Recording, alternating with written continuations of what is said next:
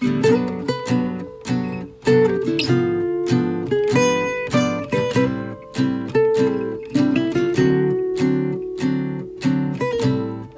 darlings, my name is Davies and I'm the knob by the hop.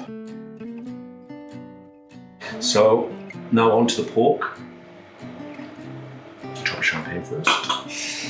So first of all I rub the pork in my garlicky salt. I should be buying shares in this company. So massage that in.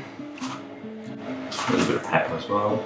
And then I'm going to wrap it in the pancetta. Mr. Jamie Oliver has a very naff way of doing this with greaseproof paper, but I didn't have any here today. So I'm just going to do it freehand. Kind of overlap it a little.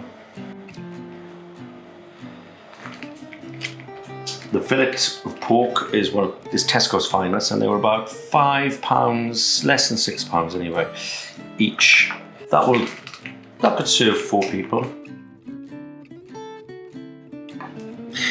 This is pancetta. You can use various different meats, some streaky bacon even, which is probably a bit cheaper than what I'm using here. Just as good. That's done. Put them in the oven-proof dish. Keep one back for the dogs. And then tuck some sage in, and I'll put a little bit more in towards the end.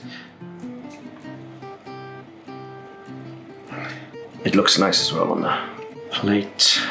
Give it that little chef look.